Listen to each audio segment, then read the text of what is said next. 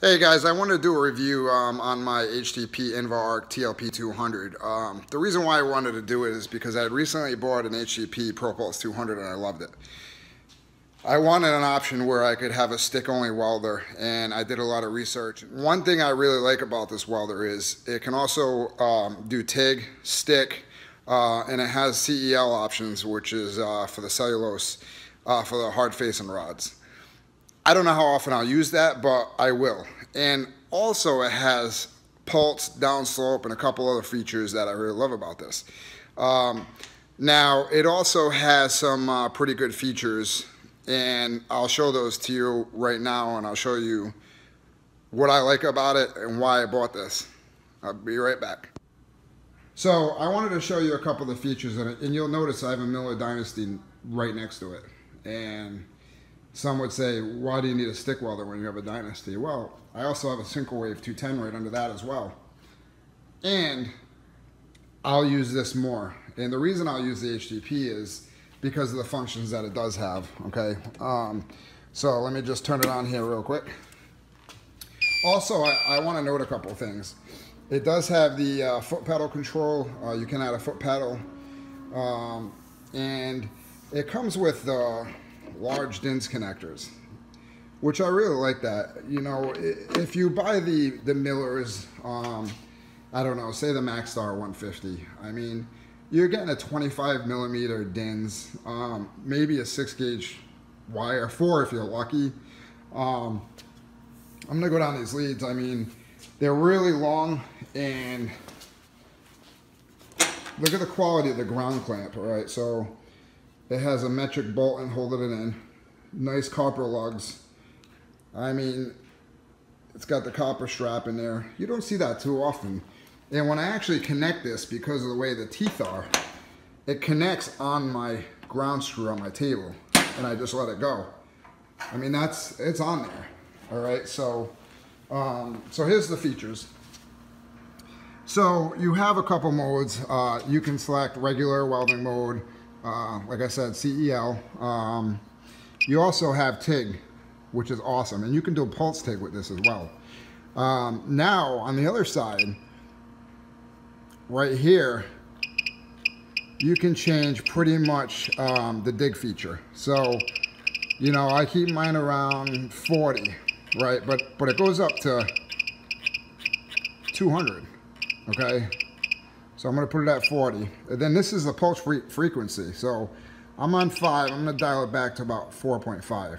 So it goes to 0.04 all the way to 5. You can shut this off too if you want. You don't have to use this, but I wanna show you this for a specific reason.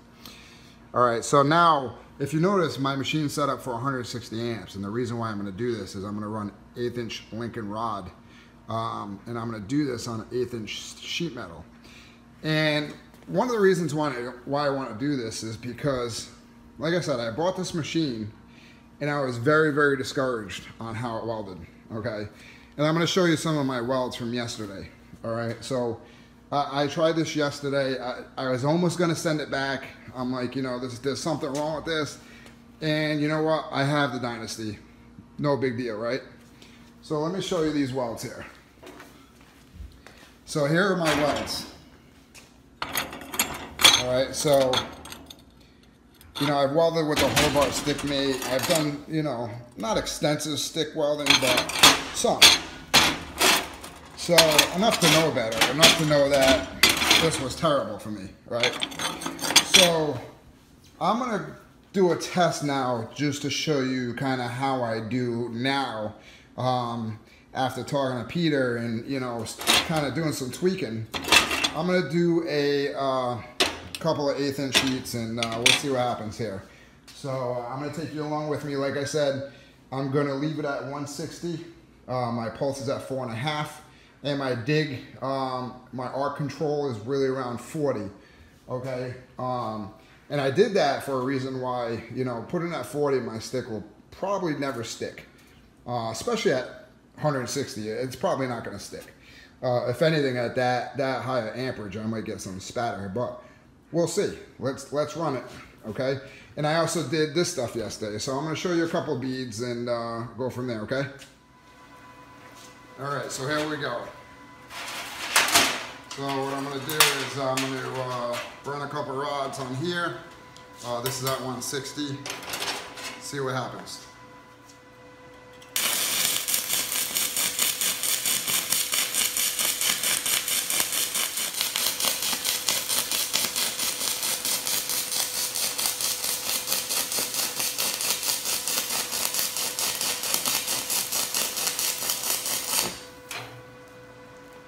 Alright, so we're going to let that cool for a second. We're going to try to lay this on some 1/8" sheet and see how it does.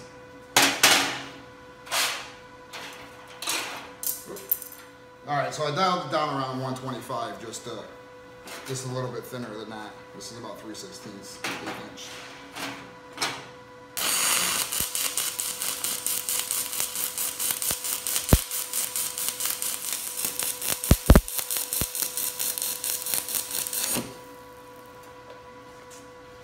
Alright, so let's let that cool down for a second. Try to clean up some of the BBs a little bit. Okay, a couple more spots there. Make sure it's good. Yeah, that's about it. Alright.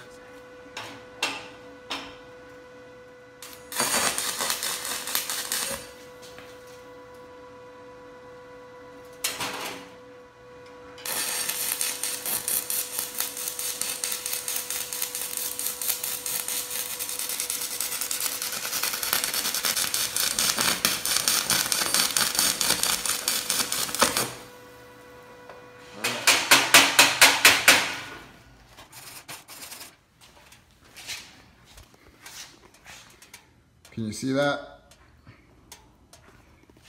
I mean, that's perfect.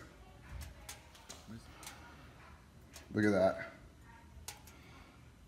Look at that weld. Virtually spatter free. Great fit up. And like I said, that's on 1/8. Okay? Let me show you something. Okay? Turn the light back on here. Sorry about shaking too. Alright, so look at that. Today, yesterday, that was fed up. And I'm not good at stick welding by any means, so, you know, take it with a grain of salt. But I just want to let you know what a difference it is with it 1 day later and how I'm welding after I went back and read the manual. I mean, this loves, you can just shove the rod right in there and let it burn and let it pulse on. And you can actually feel the pulse on a stick, and it's unbelievable. I mean, this thing is great. I love it. You guys have to get your own because you're going to have to pry this out of my hands. All right, so if you want stick welds to come out looking like that, head down to usaweld.com and HTP and pick one up. So, all right, guys, I just wanted to show you that. Again, I have nothing to do with HTP. I wanted to do this for my own sake. And I want to let you know that, you know, I'm picking this over a Miller Dynasty. So I know people might think that's crazy or bleed blue or whatever. I don't have a preference to any welder, but I do now. And it's HTP. I mean, these things are great. And if you haven't checked out my Pro Pulse video on, you know, burning aluminum through the MIG gun, I mean, 4043, pushing that out. I mean, it's just unbelievable. These machines are great. So, all right, guys, thanks for watching. Appreciate you watching my channel and taking your time to do that.